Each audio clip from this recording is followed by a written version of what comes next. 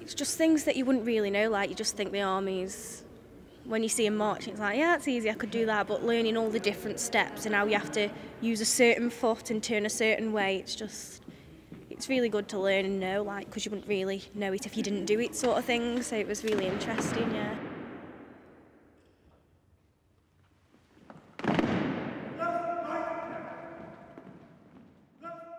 I love coming to every single drill session, and when we were told that we had extra ones to practice for today, I was like dead happy because I love doing them.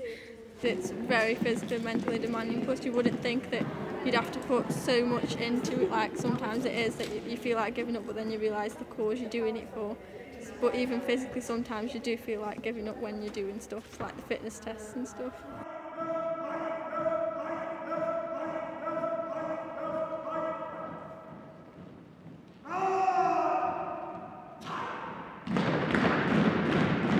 Like on Friday we stayed and practiced for nearly 2 hours to do it. So yeah, I definitely think it's paid off.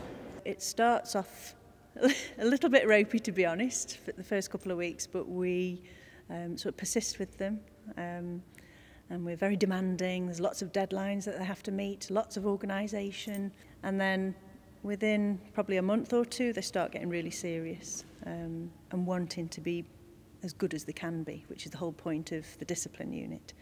So they get a bit of pride in themselves and they start helping each other, and yeah, they've come a long, long way.